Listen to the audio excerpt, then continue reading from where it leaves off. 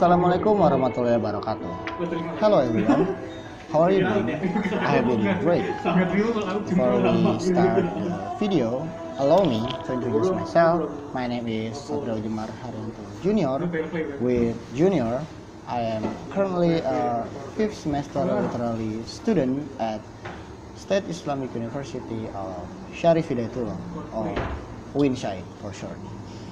The reason why I'm making this video, aside from the obvious reason, as the title of this video may suggest, for my final examination, is to give to all of you, my fellow friends, a brief, informative, and hopefully entertaining video about pure and applied translation based on James Holmes' paper in 1988, Name and Author of Translation Studies, as referred by many translation studies scholar and even active translator as a crucial works in attempt to define the translation studies and what it covers. Okay, without any further nonsense, let's just jump into it. James Stratton Holmes, or I might call it Mr. Holmes, is considered to be the founder of translation studies as an independent field of study. He also coined the name of translation studies for the field. Before that, the translation was considered as a sub-branch of linguistics and didn't even have any name by its own.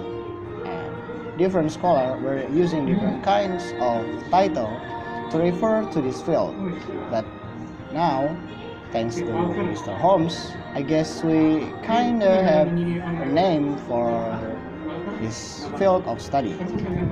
Long way back then, in 1958, at the Second Congress of Slavists in Moscow, the debate between linguistic and literary approach to the translation reached a point where it was proposed that the best thing that might be to have a separate science that was able to study all kind of form of translation without being wholly within linguistics or wholly within literary studies.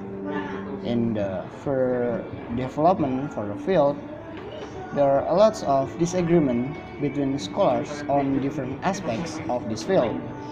Then in 1988, the Amsterdam-based American scholar James S. Holmes, or Mr. Holmes, in his paper, The Name and Author of Translation Studies, later introduced what was become the fundamental statement for the discipline.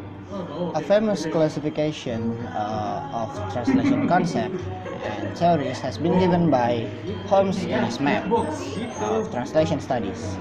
According to his theme, translation studies are classified into pure and applied translation. Pure translation studies are subdivided into descriptive and theoretical studies. Descriptive translation studies, or DTS for short, are categorized into 3 orientations. The first one is the product, the second is the function, and the third is the process. While the theoretical translation studies, or THTS for short, are either general or partial. Partial theories are restricted based on medium, area, rank, text type, time, or problem.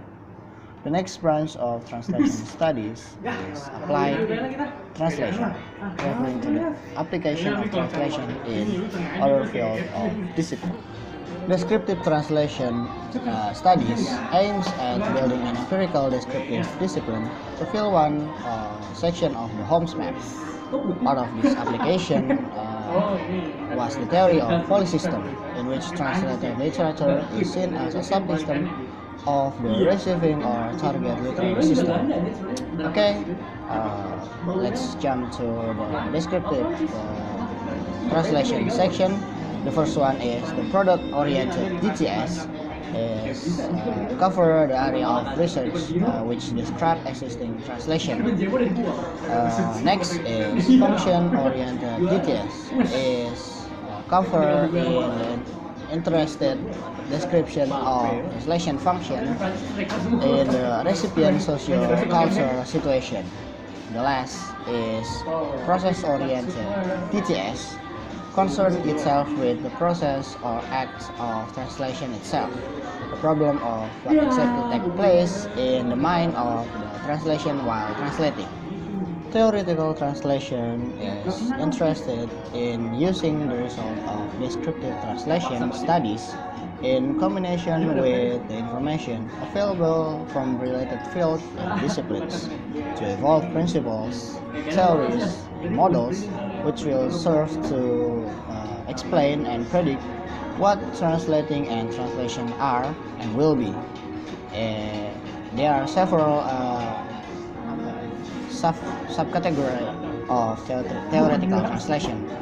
The first one is the medium-restricted theories, concerned with the medium of translation, whether translation is done by a machine or a human. The second is area-restricted theories. This can be two types, restricted to language or culture with varying degrees. The third is rank-restricted theories. Theories that deals with discourse or text as whole. The fourth is text type or discourse type restricted theories, dealing with the problem of translating specific types or general or lingual message. The fifth is time restricted theories, fall into two types. Theories regarding the translating of contemporary text and theories having to do with the translation of text from an older period. The last but not least, the problem-restricted theories, which confine themselves to one or more specific problem within the entire area of general translation theory. Applied translation. First area related to applied translation studies is teaching. It is divided into two parts.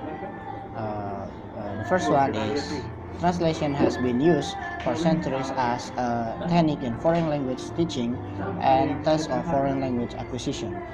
Second is translation is taught in school and course to train professional translators. Next is translation aids. The needs for this type of applied translation fall into categories. The first category is lexicographical and terminological, and the second is grammar. The last part is applied translation studies of translation policy. The task of this translation scholar of the applied translation is to render informed advice to others in defining the place and role of translator, translating, and translation in society. Okay, I think that's all about this translation studies video. When one talk about translation studies, the question is always goes like, do we really need the translation theory, or there are a lot of active translator that doesn't even know that there's theory exists in the field of studies. My thought is like, yes, of course, you guys can be professional translator without even knowing about the translation theory. But when you learn and when you learn about the translation theory, it gives you even more depth and comprehensive skills of translation. After all, it depends on you if you want to give efforts to learn about this translation theory.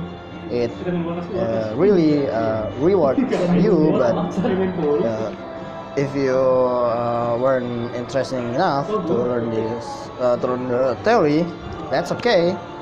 It's up to you. I guess that's all that I want to say. Thank you for watching.